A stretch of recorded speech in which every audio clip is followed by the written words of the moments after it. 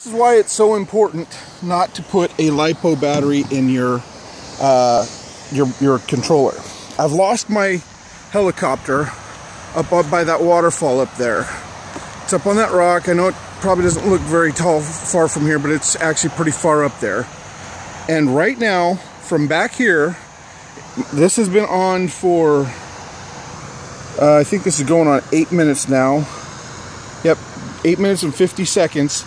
Since I started my flight, and from this distance from here to that top of that rock there, I'm still getting video signal from there. But I had to enter the settings mode to get it. When you enter the settings mode, it disables the 2.4 gigahertz and allows the all the power to go to the LED lights and the video signal. You see that the battery's a little bit dead, so now it's starting to fade out a little bit. But I still get a video signal. It's still there. I just gotta keep it kind of pointed in that direction.